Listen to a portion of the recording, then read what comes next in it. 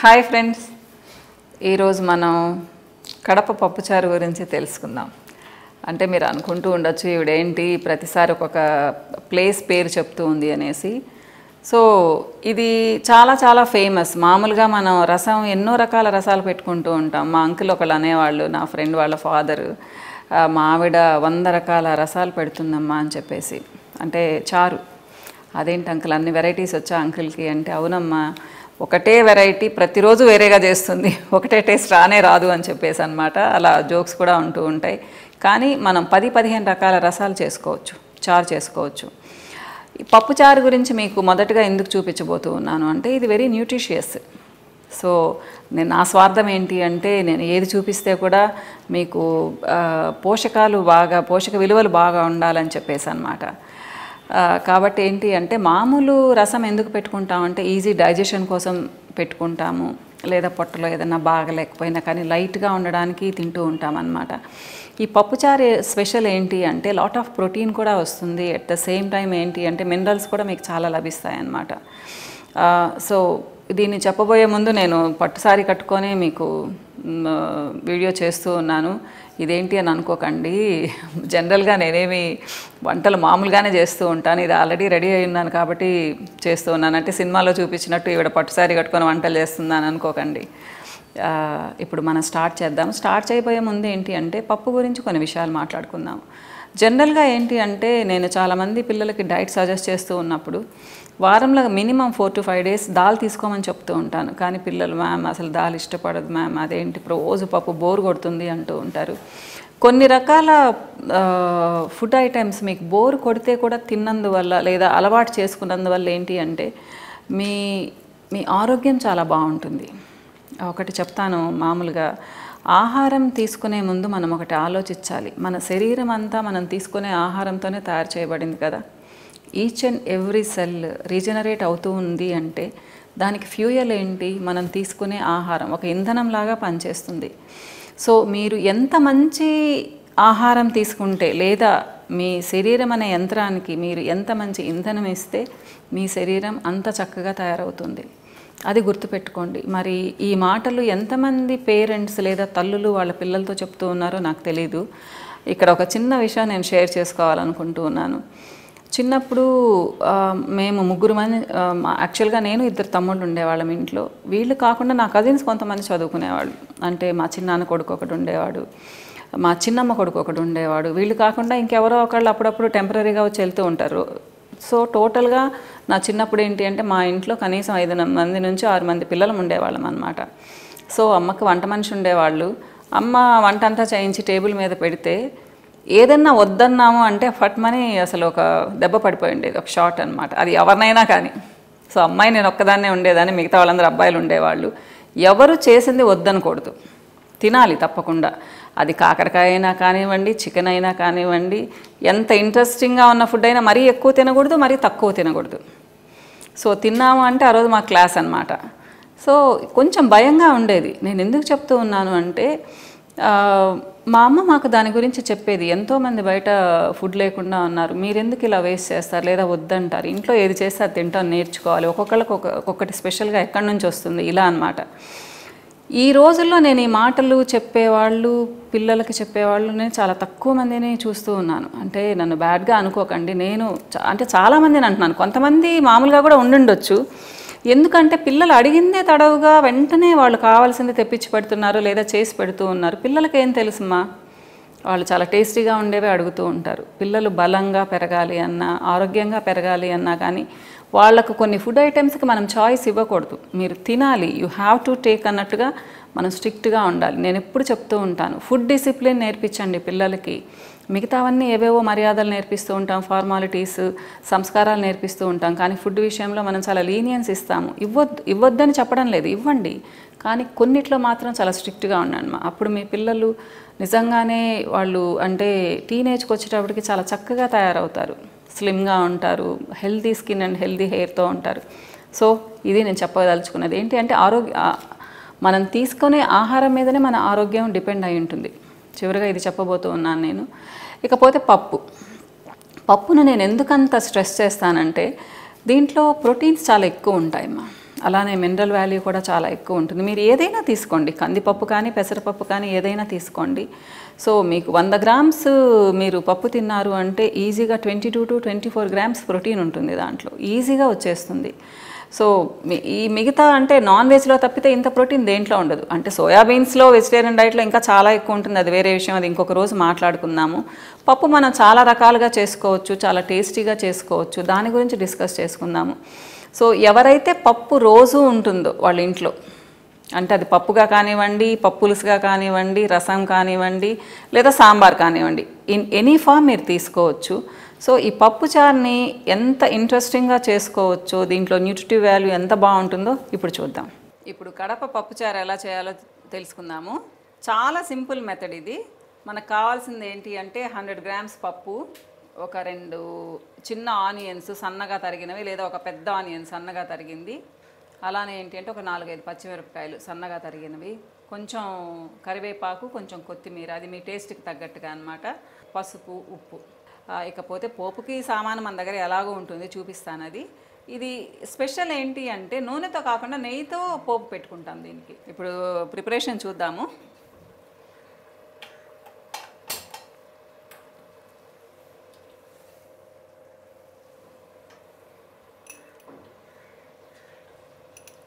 Just పోపుకు తగినంతగా మీరు నూనె వేసుకోండి. పెద్ద స్పూన్తో అయితే 1.5 స్పూన్ సరిపోతుంది, చిన్న స్పూన్ కాబట్టి 2 స్పూన్లు వేసాను నేను. కొద్దిగా ఆవాలు, జీలకర్ర వేసుకోండి. వెల్లుల్లి మీ ఇష్టం అన్నమాట, వేసుకున్న వాళ్ళు వేసుకోవచ్చు లేదా వద్దనుకోవచ్చు. నాకైతే వెల్లుల్లి స్మెల్ ఇష్టం కాబట్టి ఒక 4-5 వెల్లుల్లి రెబ్బలు వేసాను నేను.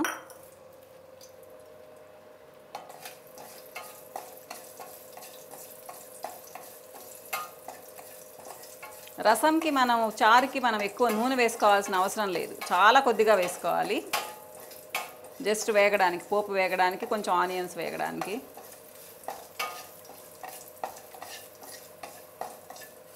సో కొంచెం వేగింది.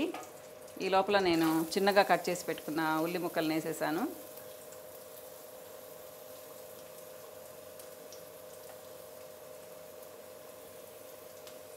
అలానే పచ్చిమిర్చి కూడా.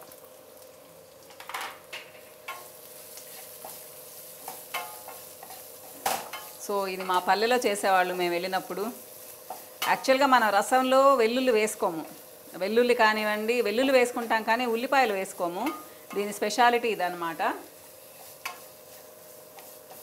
సో కరివేపాకు కూడా వేసాను, కొంచెం వేగనివ్వండి. నేను మీకు 100 గ్రామ్స్ పప్పు అని చెప్పాను. యాక్చువల్గా ఏంటి అంటే పప్పుచారు పెట్టుకున్న రోజు ముద్దపప్పు తీసి పెట్టుకుంటాము, హాఫ్, అంటే 50 గ్రాముల పప్పులో వాటర్ కలిపేస్తాను అనమాట. ఒక 50 గ్రాములు తీసి పెట్టేస్తాను పక్కన. ముద్దపప్పు కూడా చాలా టేస్టీగా ఉంటుంది, మీరు పచ్చడితో కలుపుకొని తింటే అద్భుతంగా ఉంటుంది.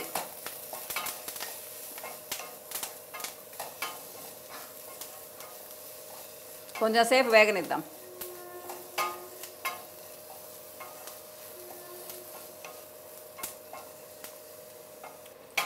సో బాగా వేగిపోయింది, ఉల్లిపాయ బాగా వేగిపోయింది. సో కొంచెం వాటర్ పోసుకొని, అంటే పప్పులో కొంచెం వాటర్ పోసుకొని ఆ వాటర్ని మనం బాణల్లో వేసుకోవాలి. సో కలర్ కూడా చాలా అట్రాక్టివ్గా ఉంటుంది. దీంట్లో ఇష్టపడకపోయేదంటూ ఏమీ లేదు, చాలా లైట్గా ఉంటుంది, మీకు పప్పు తిన్న ఫీలింగ్ కూడా ఉండదు, చాలా బాగుంటుంది.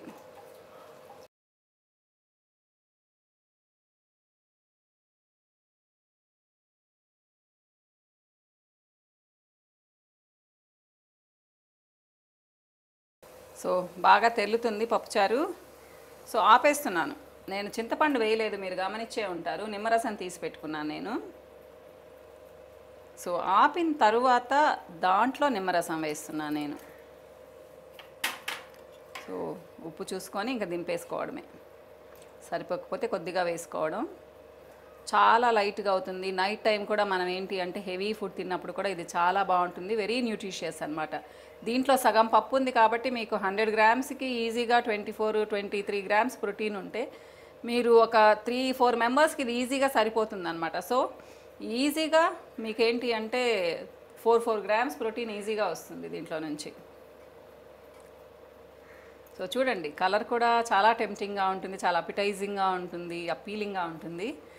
చాలా సింపుల్, దీంట్లో ఏం మసాలాలు కానివ్వండి, మనం కష్టపడాల్సిన అవసరం లేదు, చాలా సింపుల్ రెసిపీ.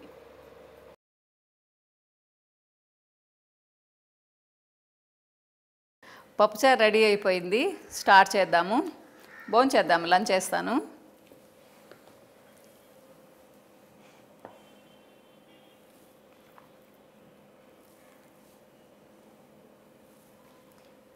నా ఫేవరెట్ కాంబినేషన్ ఏంటి అంటే రైస్, ముద్దపప్పు, ఆవకాయ. ఎంత అద్భుతంగా ఉంటుంది అంటే ఒకసారి తిని చూడండి, ఎవరు మర్చిపోను కూడా మర్చిపోరు దీన్ని. చక్కగా 2-3 స్పూన్లు ముద్దపప్పు వేసుకొనేసి దానికి తగినంత ఆవకాయ వేసుకొని 1 piece are 2 pieces me choice, gravy వేసుకోండి. కొంచెం 1 స్పూను నెయ్యి కానీ వేసుకున్నారు అంటే, మేము ఇవి చేతి ముద్దలు కూడా పెట్టుకుంటూ ఉంటాం అందరం ఉన్నప్పుడు. ఒక 10 మంది ఉన్నప్పుడు ఏంటి అంటే చక్కగా పెద్ద ప్లేట్లో కానీ పెద్ద బాణంలో కానీ కలిపేసుకునేసి అందరికీ పెడతామన్నమాట. పెద్దవాళ్ళు ఎవరుంటే వాళ్ళు పెడతారు. నాకు పెట్టడం కూడా చాలా ఇష్టం, తినడం ఇంకా ఇష్టము. సో మీకు ఏ డిషెస్ చేసుకుంటే కూడా ఇంత టేస్ట్ రానే రాదు. అది అంటే మీరు నెయ్యి మాత్రం తప్పకుండా వేసుకోవాలి. అది ఆవు నెయ్యి అయినా గేదె నెయ్యి అయినా ఓకే.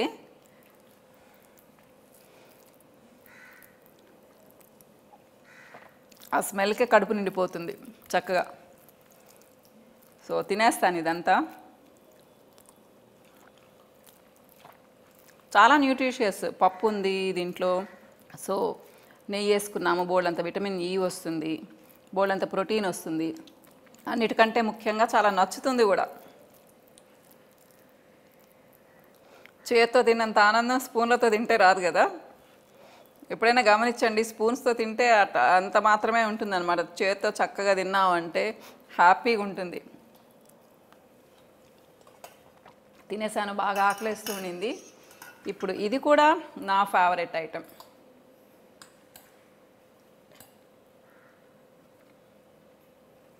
ఇప్పుడు హెవీగా తిన్నాను కాబట్టి ఇది లైట్గా తింటాను.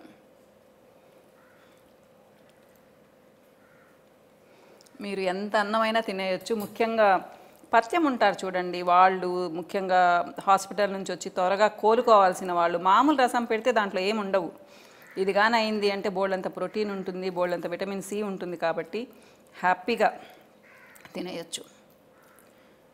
ఇంకా కొంచెం అన్నం మెత్తగా ఉడికిచ్చి బాగలేని వాళ్ళకి కానీ పెట్టారు అంటే చాలా త్వరగా కోలుకుంటారు పప్పుచారుతో. చాలా బాగుంది. అంటే నేను చేసుకున్నది నాకే నచ్చుతుందని కాదు, మీరు ట్రై చేసి చూడండి, చాలా బాగుంటుంది, ఎంజాయ్ చేస్తారు మీరు.